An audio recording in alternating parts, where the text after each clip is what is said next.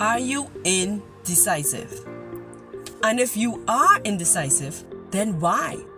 Why won't you make the decision? What is indecisiveness? Indecisiveness is the lack of being able to make decisions.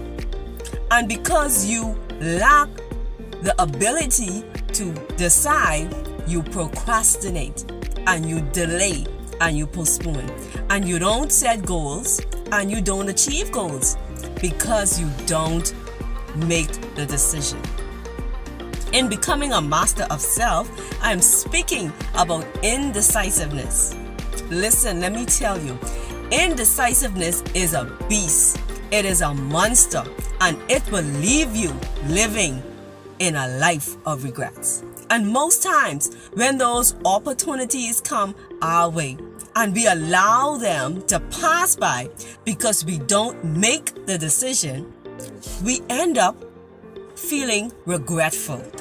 Oh, and what a sad day it is, and what a sad time it is to think and reminisce on the things that we could have done, that we should have done, and that we didn't do.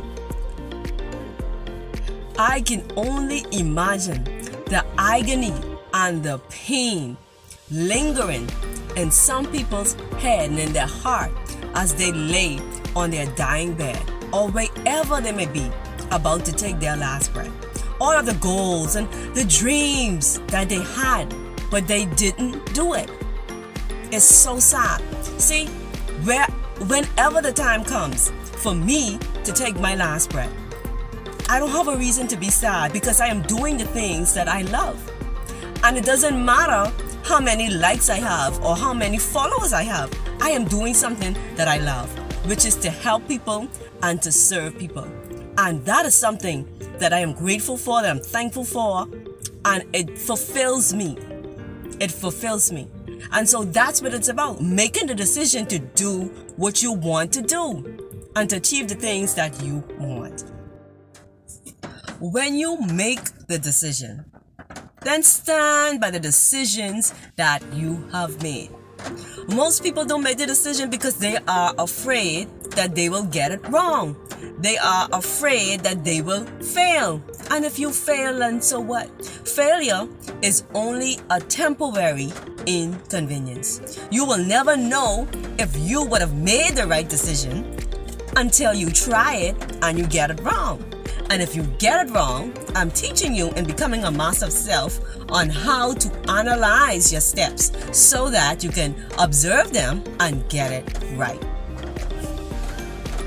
So once again, my name is Sharique Dill, and I am the author of this most healing and influential book coming your way very soon, Becoming a Master of Self, the key to attracting success in your life. I love you. I'm so grateful for your support and all of the love that you've shown me. I am so grateful and I'm so thankful. Have a blessed and a wonderful day.